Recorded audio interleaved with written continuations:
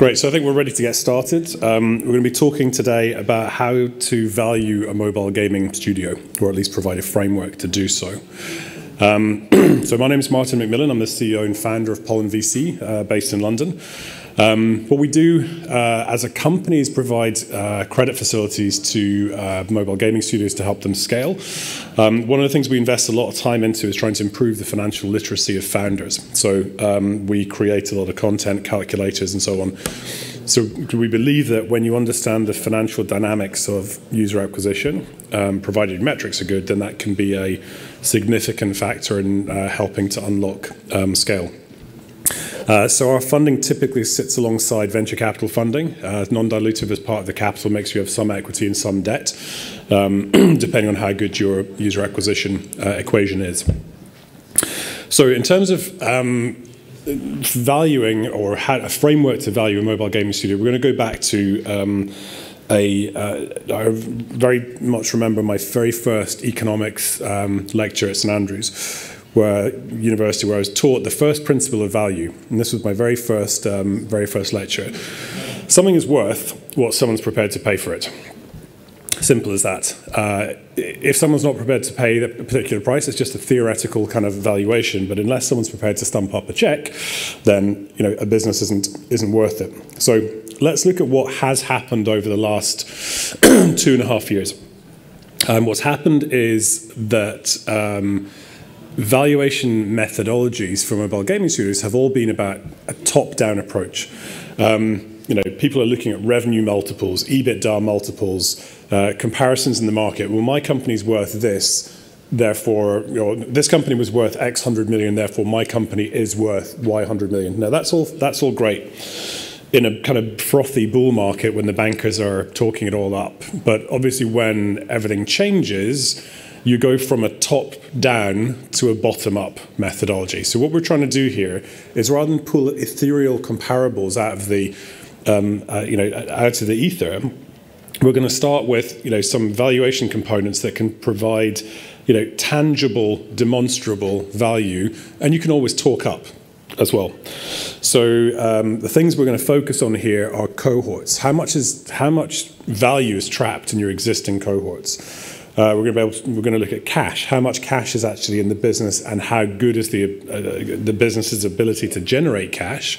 And then there's obviously a bunch of intangibles as well. So this is company-centric as opposed to market-centric approach of how we're going to look at it. So back to another early economics lesson. Everything is a DCF. So DCF is discounted cash flow. There's a definition of it.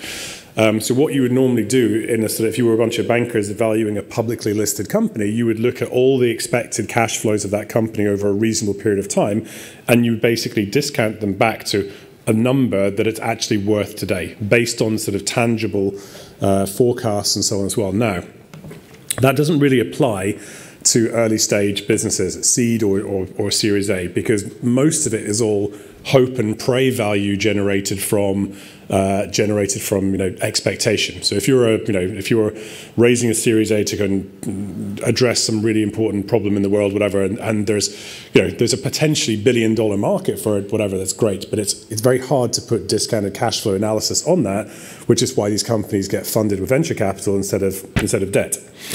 But if you look at a mobile gaming studio, yes, there's lots of risk around, will the game work, will it not work, whatever. But you've got this sort of microcosm here of when you start to do user acquisition, you've got some predictability, no matter how small, about what it's actually going to be worth. So when you've actually got some cash flows and some metrics, you've got the starting point of being able to do a kind of more rational financial analysis. So framework component 1. We're going to look at the value of your existing user cohorts. So probably the easiest way to think about this is all that money you've been spending on UA for weeks or months or years. Let's say you press stop on all user acquisition today, organic and paid. Let's try and figure out, basically, provided you keep the lights on, there's enough content in the game, etc., how much expected value is in these existing cohorts before, theoretically, the last player would leave and turn the lights off. So we're going to look at it, and again, this is just a simplification, but effectively the stacked cohort. So what we're looking at doing is building up cohorted analysis over time is super important to conduct this analysis on a cohort basis, effectively stacking them up. So the highest one there is basically, let's say that's today, and we're expecting then this long tail of value to go out over a period of time. Now, this is where the duration of the LTV duration of the game, excuse me, is super important. If you have a hyper casual game, those existing cohorts are dead in 30 days. If you've got a merge game that people are enjoying playing, you might be thinking about that in like a 2-year time horizon. If you're on social casino, you might be thinking that on a 3-year time horizon. So the expected runoff and long tail value is going to be very genre dependent. So two big things that go into that then are how much have you actually spent on UA? You can have a great sort of expected projection, whatever, but what we're trying to figure out is how much is trapped in the flywheel. So for a long ROAS break even, where it takes you say 9 to 12 months to break even on the UA in a game, you're investing a lot of money into that flywheel before it starts to actually generate some real revenue. So we see some of these games have millions of dollars invested before their first cohort is even projected to break even. So the inertia and the flywheel, that's what we're trying to figure out. And then again, we just touched on it. The LTV of the game is super important here. So, short residuals, hyper casual, snackable games has got very little value, which is one of the reasons you don't really see hyper casual studios being acquired. You may see hyper-casual publishers being acquired if they've got a good deal flow, but hyper-casual studios themselves, they're just super dependent on their next hit, so there's no predictable long-term value drivers there. So next one. It's basically about the UA machine. How efficient is it? How scalable is it? And how can we ascribe some value to this? So what we think about, again, is UA. We always think about it in a 3-stage process. First of all, do you have a UA machine? Do you have a user acquisition framework where you can put in $1 and you can get more than $1 out in a repeatable, somewhat scalable way? And that's the challenge where obviously most people fall down. And then if you have that machine, you've got to figure out how and where you're going to fund it. And then at a certain point, that machine will be running at what we think of as full capacity, where you just can't acquire any more users profitably. And that's very kind of genre dependent. So here's an example of maybe a merge or puzzle game. It's got a $5 acquisition cost. It breaks even after 9 months, goes on to make an $8 LTV after 2 years. So it's generating $3 of net profit over a 2-year period, which is a 60% return. Now, you break it down, so you've got an annual return of 30%. You've got a monthly return on capital of a bit less than 3%. So it's really important to break it down and understand the time frame of how long it takes. Most people just talk about ROAS and LTV and so on as ethereal numbers, but without the context of time, it's very difficult to measure the returns. So we want to plot out our LTV curve. We want to map out what the key points are, how much in, when do we break even, how much out, and how long does the whole process take. So that's basically what our UA machine's like. Now, what I'm looking at here in terms of evaluation is like, okay, I look at the return profile. So let's say we were making 3% per month.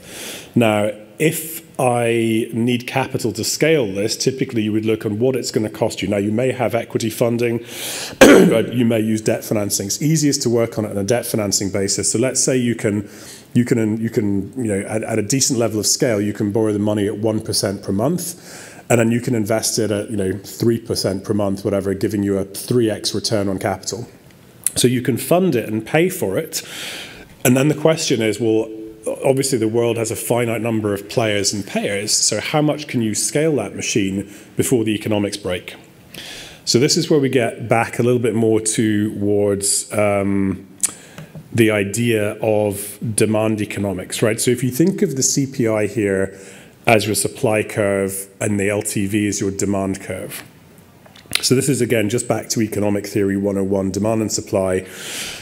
So what happens is, as you start to acquire more users for the game, your acquisition costs are going to rise, right? I think everyone knows that. Everyone's been burnt with the golden cohort, the really cheap CPIs, and when you start to scale, the numbers go crazy. So it's something to plan for and to expect.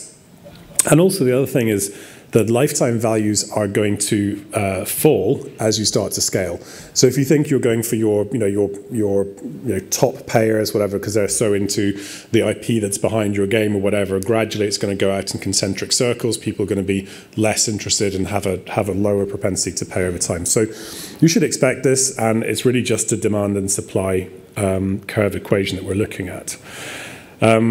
So again, the capacity of the machine, the capacity of the business to generate money through paid user acquisition basically comes at the intersection of those curves. That's the economic efficiency, equilibrium, whatever you want to put it. And at that point, you basically, where your acquisition cost is equaling your lifetime value, net, of course, of the cost of financing it, then at that point, rationally, you wouldn't want to do any more user acquisition. So that could be, your equilibrium could be $5,000 a day, or it could be $200,000 a day. It's just very different for different genres of game, etc. And of course, you have to remember to factor in time. Then the other thing, which there's no point getting super technical here, but is convexity of the curve, right? All of these assumptions were just assuming a straight line LTV generation, which of course isn't the case in mobile games. So what you have generally, rather than a straight line, from $1 to $2 or whatever the acquisition cost to the LTV is, you're going to have some convexity in your curve, meaning that it plays into your favor. The more convex the curve, it just means the more money you're earning more quickly. And then, of course, if you're earning it, then you can redeploy it. So you can redeploy that back into your user acquisition machine over time. Everyone's is going to be different. It's not very easy to model formulaically. It's something to just definitely be aware of. Then a few other things on that. Obviously, you've got to think of your organic users versus your paid users and treat them differently. You look at creating a sensible estimate based on the historical trend of your ability. So if I've got 20,000 new downloads per day just organically because I'm linked to some TV-based IP or something like that, then that's great. You can baseline that and you can project that out into the future, as long as you don't think it's gonna last forever. The other thing, and this is putting yourself on the other side of the table here. So this is when thinking about a potential acquirer, you might be a small startup, you might have a much higher cost of capital. But if you're the acquirer, like if you get bought by a massive public company who's got a very low cost of capital, that's the number to be focusing on. How could they finance, how would they look at financing user acquisition, and what returns could they make? Because if you've got a cost of capital of 12% a year and they've got a cost of capital of 8% or 6% a year, they're going to be able to put more money into this equation. So that would be how you would think about valuing it. And then, of course, you've got to factor in volatility, seasonality. This is not a linear, scalable thing. So you're going to have the shape of your demand curve and supply curve is going to be changing over time. So it's really important to think about providing a buffer zone or some haircut when you're thinking about the returns of your user acquisition machine as you're pricing it. And then here's where I'm going to be a little bit controversial, right? So there's the two components. You've got your residuals, you've got your machine, and then you've got everything else. And I'm going to bucket that, slightly disingenuously perhaps, but I'm going to bucket that all into just one other bucket. I'm going to tell you why. So if I'm a financial buyer of a game, really what I'm buying is that game's cash flows and streams. So there are lots of other things that make up a gaming company, of course. But if I'm looking at through the lens of a purely financial buyer, what I'm buying is that game's ability, or that suite of games' ability to generate cash, and this is what I'm going to pay for it, and this is why.